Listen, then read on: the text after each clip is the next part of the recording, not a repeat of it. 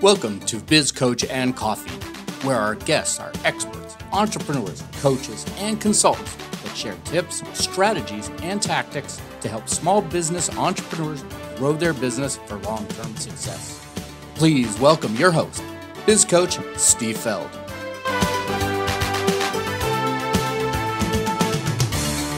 Hello and welcome to Biz Coach and Coffee. I'm your host, Biz Coach Steve Feld.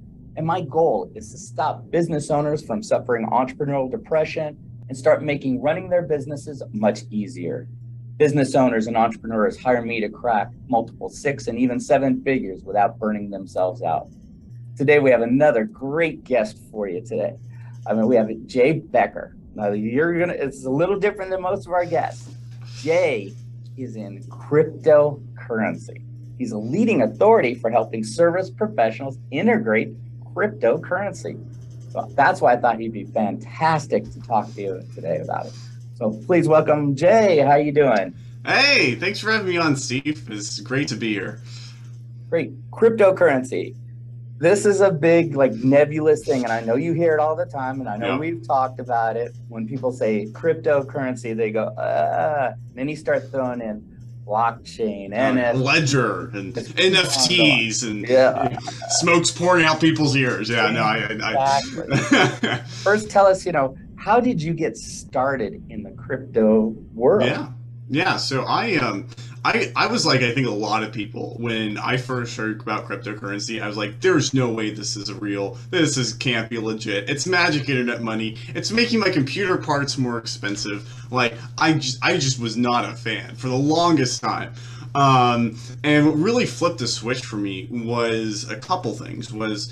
First of all, because I have a technical background, so I was able to pour through the white papers and really understand how this thing works. But I think that a lot of people in my space like to focus on that, but I don't think that's really the driving factor of why this is so revolutionary. And the real reason why is more of like an economics monetary space. And once you really understand the fundamentals of oh, hey, this is a limited supply currency. Nothing anyone can really do can change that. And as a result, it is 1,000 times more stable than the US dollar or any of the other alternatives. And on top of that, the fact that it's borderless payments. So, sending $1,000 or $1 million around the world in 10 minutes is, you can't do that, right? Or, there's so many incredible, that I'm not going to go into right now, but that's really kind of what flipped the switch for me. Got me really interested into it. Gotcha. And then what kind of people do you help? Who do you serve? Yeah, so typically we work with business owners who kind of, they hear about cryptocurrency, they're kind of interested, they probably own a little bit of it. And what we do is we come in and we can make it so that they can actually run part of their business off of cryptocurrency. So that means that they can accept it as a form of payment, they can store it safely and securely, and which is a big thing that a lot of people don't realize that they need to do, and then also be able to spend it, right? Especially if you got an overseas team, being able to pay part of their salary in Bitcoin can make a whole lot of sense sometimes.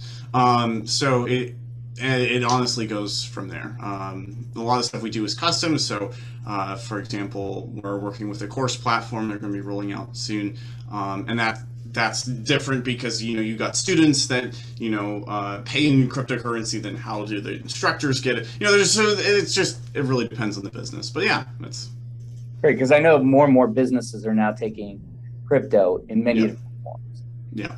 And I've talked to many different business owners, and I hear everything from well, maybe I should do NFTs in my business, and it's like, maybe. The uses for NFTs, they do exist, but I think I think they get overhyped in a lot of ways. We should define that. It's non-fungible tokens. Yeah. So sorry. Here's how you can understand a receipt, an NFT. It's just a fancy receipt. It's a fancy, permanent digital receipt. All right. Right now, people are just tying them to pictures and JPEGs, which I guess okay. But the real exciting thing is that you can tie other things to it. Like you could tie legal contracts to an NFT, and then you have a permanent record of that contract. And you can tie NFTs to, property, or you can tie NFTs to, like, there's so many things. Right now, people are just focusing on pictures because that's the easiest thing. But again, yeah. I think the NBA was like the first major organization to jump all over NFTs, like 2 years ago, because they're selling a frame from a game. So just think of that. How much footage that they have God knows how much. So they're selling NFT per frame, which is amazing. Yeah, it's the Wild West out there for sure. Well, we're going to talk about more of the crypto side because more and more businesses are accepting it. You're helping them get that so they can accept it and obviously pay out of that. Yeah. And what's one of their biggest fears when they say, oh my God, I'm going to start accepting crypto? A big fear that I come across is the volatility, where it's like, and I'll clarify. So we specifically focus on Bitcoin. There's a lot of other coins, but Bitcoin, most people know, most people use, it has the most adoption, all that stuff, right? So when I say cryptocurrency, I specifically mean Bitcoin, though that does include others. All right, so a big fear is that, like I've woken up and looked at my portfolio and it had dropped by 50% in a day. Like that stuff happens. And I'm used to it. I've been in the game for a while, so for me, I just laugh and I just move on, right? But if you're used to a more traditional way of doing things, that's huge. But here's the cool thing, okay? If you accept cryptocurrency as a form of payment, if the price goes up, that means more people are going to cash out. We're going to want to sell, and buying goods and services is a lot better option than having just exchange into pure cash, right? So that's awesome, right? If it goes down, that just means you make more Bitcoin per purchase, all right? So, for example, right now, Bitcoin's trading around $20,000. At its peak, it was $60,000. Well, now you get 3 times more Bitcoin than you did at the start. The only way you can really lose is taking a transaction that you made, up when it was high and then selling it when it's low. But that's like a huge, like, stumbling block. Stock market. Yeah. But of course, and that's why we make sure that the people we work with understand that, hey, this is a long-term play. This is like, I'm going to keep 10% of this for like the next year or so. And because if that's your mindset, then it opens up a whole range of possibilities. Absolutely. And you kind of educate your clients on the different forms, which Bitcoin or which currency to like play in. Yeah, we don't dabble in financial advice because that's just not. We're a lowly IT company. Essentially, is what we are. But yeah, no, we definitely help. We're more on like the technical aspect. So it's like, okay, here's a lot of what we focus on. I know this is a bit of a buzzword, but self-hosted software. So you have a lot of software we use like Calendly or Zoom or a lot of stuff. It's all hosted on the cloud somewhere, and that's great for most things. But when you're dealing with money and your money specifically, you don't want that. That's like an extra. Having that third party requires an extra layer of trust. Yeah. And so when you make it self-hosted, that's now on your hardware. You own complete control of it, and that's been incredibly important with the cryptocurrency revolution. But anyways, yeah, that's. Well, great. We're going to take a quick break and get a word from our sponsor, but we'll be right back with Jay, and we're going to talk more about cryptocurrency and your business. This episode is sponsored by Spotlight Books. Get your expert book completed in 30 days. If you don't have an expert lead magnet book about you and how you serve your market, then visit www.spotlight-books.com. Link is also in the show notes. Put a spotlight on your expertise. And we're back with Jay, talking about cryptocurrency. Now, do you think, in your opinion, cryptocurrency payments to businesses is going to start moving, taking more away from the fiat? Ideally, yes. The goal and the beauty about cryptocurrency is that it's just it's a much superior form of currency. Like, it's permissionless. So, you know, which means that when I send cryptocurrency to you, Bitcoin to you, no one can stop it, aside from turning off my internet and strapping me to my chair. That's awesome, right? The fact that no one has the ability to press a button and create, you know, trillions of more Bitcoins, which is what we see with, you know, all other fiat currencies. And so, like, over time, the best currency typically wins over the poor currency.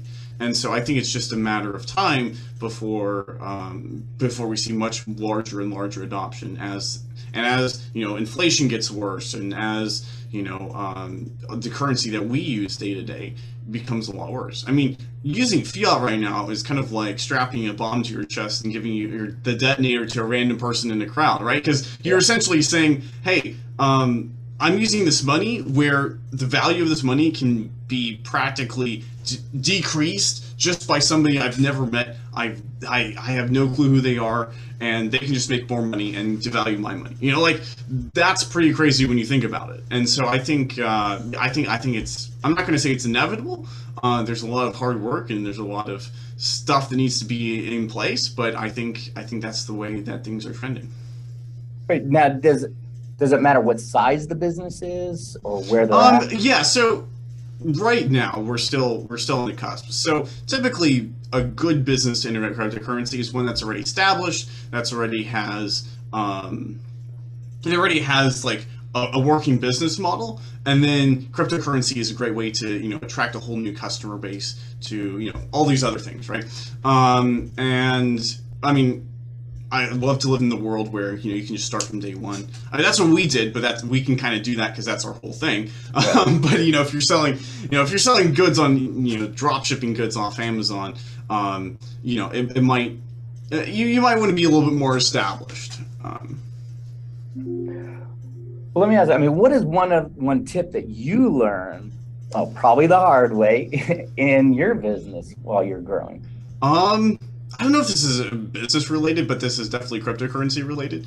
When you're testing out a new system or you're trading currency for the first time or whatever it is, always send a small amount. You know, always just work with, like, you know, a penny or like $1's worth of cryptocurrency, and then, like, send it through the whole system, whether you're using mixers or you're just trading it on, you know, different exchanges.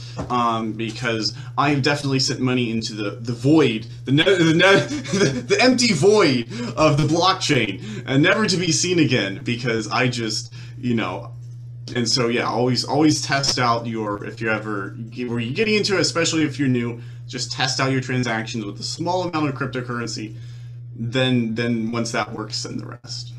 Yeah, I think we talked about it too. It's like I sent a very small amount just to open up the wallet, just to make sure, hey, if I lost that, it's going to be okay. And then once it worked, sent a little bit more. Okay, now it's good. And then I put the rest into the wallet. Yes. No, that's a good way to approach it. And it kind of got me through that. And then what do you see when the business owners, you know, they're bringing in crypto? Now, does it need to be maintained by someone, or is that something that they can keep an eye on? Yeah, so again, that really depends. But for most business owners, there's going to need to be a couple things, right? There's going to be, all right, how do you take it in, right? And that's where we would come in with some of our payment processors that we use, all self-hosted, so it's running on their hardware. They control it. All right, so once that comes in there, then it's about, like, okay, how can I store this? And that's pretty hands-off. Once you, again, we recommend you wash them, which just means you store it privately, essentially. And once you do that, and they're sitting in a wallet, you don't really need to touch them. You don't really need to do them. I mean, that's the beauty, right? How many things in your business can increase your profit margins by doing absolutely nothing? Well, Bitcoin enables you to do that, because if you hold some of it on your balance sheet for long enough, it's going to increase in value, you know? And so, and then the other section is like, okay, how are we going to use this? And so for storing it, that's pretty low to no maintenance. For accepting it, that's a little bit more higher maintenance typically, because there's just more parts and more things can go wrong, and there's updates, and then how do you send it off? Again, it really just depends on what you're buying and what you're doing. But most of the time, again, that's pretty straightforward. What is one thing you would tell someone when they come to you and say, "Hey, I want to take crypto"? Well, I think the first thing I'm always interested in is why. You know, like I want to dig in. Is this like a passing thing of like, oh, crypto's popular, I want to accept cryptocurrency, and hey, that's awesome. I'm never going to say no to crypto adoption, but I think there's some other products that would probably serve you better. But if you really believe in it, and you believe in the vision, and you believe in where it's going, and when to treat this as an actual currency, then yeah, let's have a conversation. So that's typically what I want to know is why are you interested in this? That's a good point, because I hear business owners saying, "Well, I'd love to take crypto," and it's like, why? Yeah. Well, everyone else is doing it. Everyone? Not everyone. But well, there's some great, and it's for your listeners too, who are like kind of in that mindset. There's some payment processors that will immediately flip that into cash. So if you don't want to hold any currency on your hands and you just want the option to take cryptocurrency, then I think one that's popping into my mind is now payments, where they have the ability for you to just immediately change that Bitcoin into fiat. So you get the advantage of saying, hey, I accept cryptocurrency, and not actually have to hold on if that's not something you'd want to do. Yeah, you might want to talk to your CPA about how that impacts your taxes. Yeah, the taxes are the other. Yeah, but you're right. I think puzzle. that's a concern, is like, I get all this crypto in, but I wanted to turn it to cash. Yeah. So you just answered that. That's a great one. Yeah. Great. Well, we're always giving away something to our listeners to help them grow their businesses. What is something that you can give them to help them talk about cryptocurrency and get them a little education on it? So I host a class pretty much every Friday. That's going to change moving in the future, but essentially what it is just an opportunity, because I meet people all throughout the week who are kind of like interested in cryptocurrency, but they don't really want to like have to read all the white papers and get all the technical nitty gritties. And so I host this class just as an opportunity just to sit down and explain, hey, here are some basics of how this stuff works. Here's how you can use it in your business. Here's how you can actually move the needle. Because at the end of the day, if it doesn't move the needle, then there's no point, right?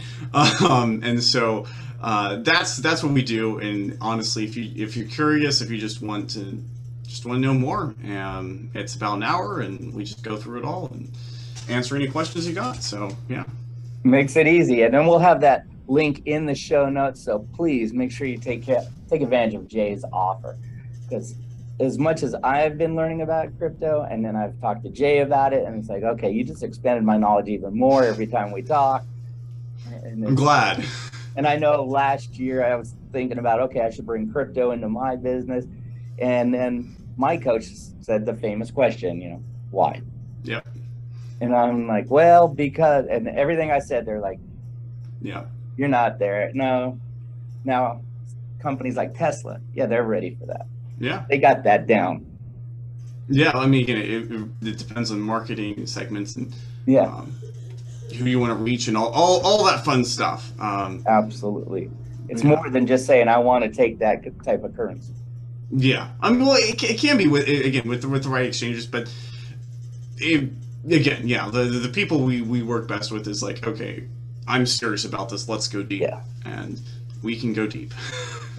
Well, great. Any final thoughts telling our listeners, about cryptocurrency and business? I think